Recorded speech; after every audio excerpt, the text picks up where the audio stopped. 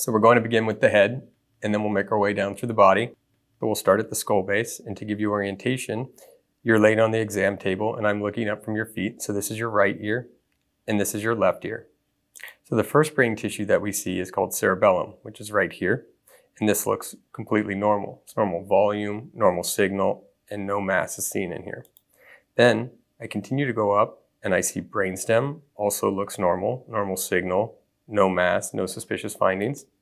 And then as I continue to go up, we see more brain tissue. Here's the right cerebral hemisphere, and here's the left cerebral hemisphere. And again, all this brain tissue looks very normal. The first thing that I look for is the brain volume normal? And in this case, it is. The way that I can assess for that is, one, by looking at this central structure called the ventricles, where the CSF is made. This is the fluid that bathes your brain and spinal cord. Now, if this got larger, then that would be an indication that the brain tissue centrally is decreasing, or we're losing volume there.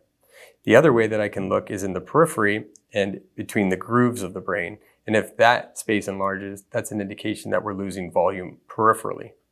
In this case, all this looks very normal, no signs of volume loss. The next thing that I look for is a brain mass. We see no brain mass in here. And then I also look for something called white matter disease.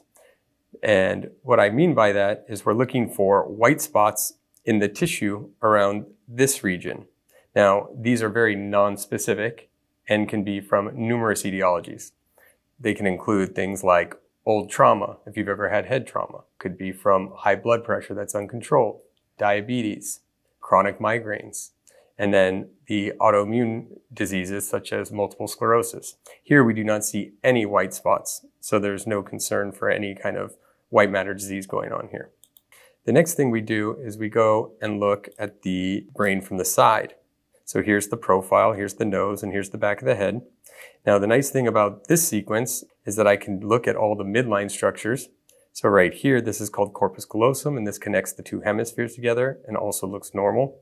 And then I get another look at the brainstem connecting down to the cervical spinal cord. This also looks normal.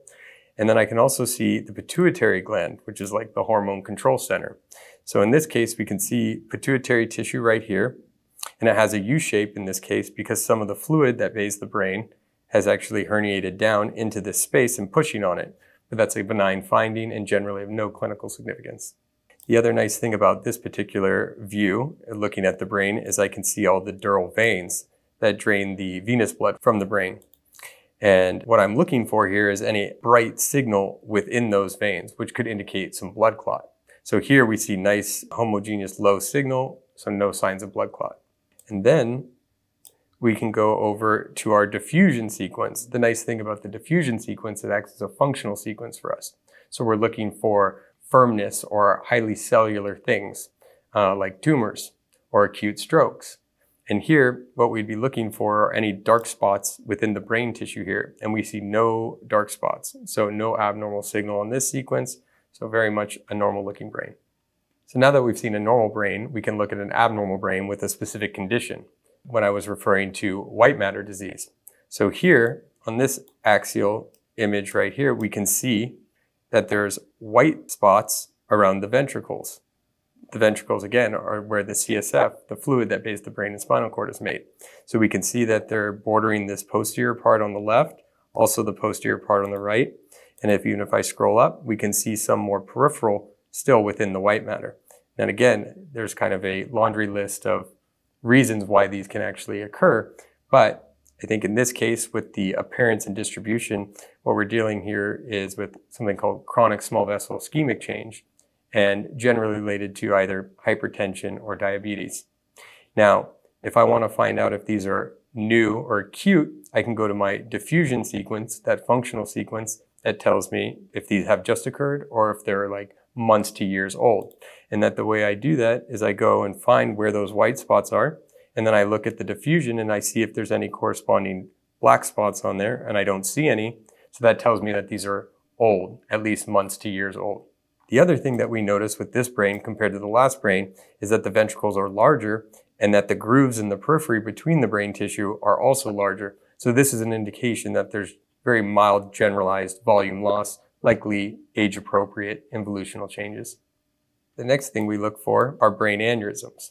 These can either be congenital, you're born with them, or they're acquired due to either uncontrolled blood pressure, drinking, smoking, anything that hurts the vessel walls.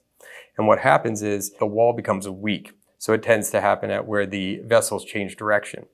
So here we can see the right internal carotid artery and the left internal carotid artery coming up from the neck and going into the brain.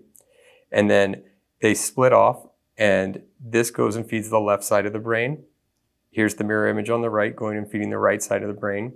These vessels here feed the central portion of the brain, and then this big vessel back here feeds the posterior part of the brain. And now we can see all the vessel walls are very smooth, and so there's no outpouchings, no signs of aneurysm, and all the vessels look widely open. So this is very normal. So now that we've seen what normal cerebral arteries look like, I'm going to show you what an abnormal look like with an aneurysm. So here on the left side, we see the left internal carotid artery coming up toward the brain, and we see an outpouching arising from the left lateral wall of the left internal carotid artery. So this is a great example right here of how the wall has gotten weak and created a outpouching or a balloon sticking out. Now this probably measures around 3 millimeters. So overall, if the patient has low risk factors, the risk of 5-year rupture is relatively low, less than 1%, and can likely be surveilled safely. So the next thing we look at are your sinuses. So the sinuses are air-filled structures in the forehead and the facial bones. So the first thing we see here is the frontal sinus, and we notice that it's all black, and that's how we want it to look, because air on MRI is black, and we want our sinuses to be air-filled. So when we get sinusitis, what happens is the tissue lining the sinus becomes thickened, which is an indication that there's inflammation going on. And that's usually an indication that there's chronic sinusitis. Now, if I saw fluid layering within the sinus, that would be concerning for acute sinusitis. Generally, it's acute on chronic sinusitis is the picture that we see.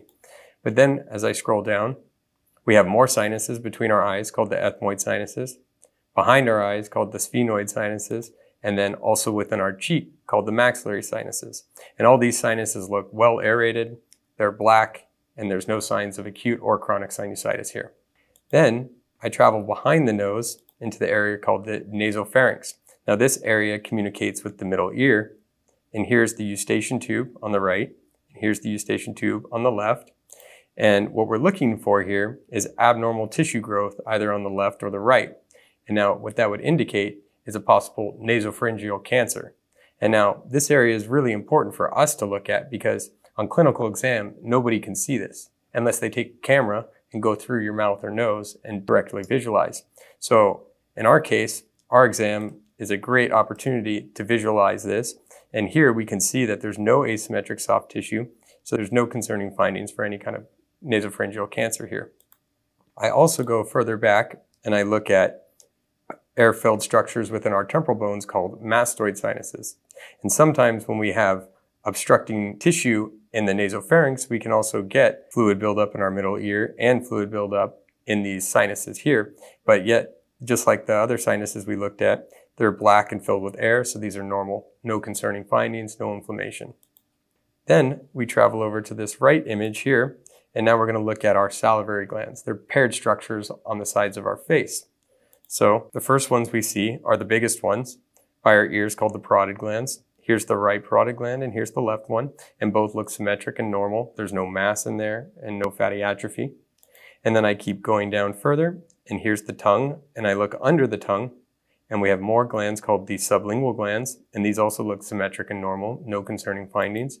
And then I go right under your jaw, and these are called the submandibular glands, and these also look symmetric and normal. There's no concerning findings, no duct obstruction. Sometimes people get stones in these, but I don't see any signs of stone. I would see a dilated duct or inflammation surrounding the gland. So this all looks very normal.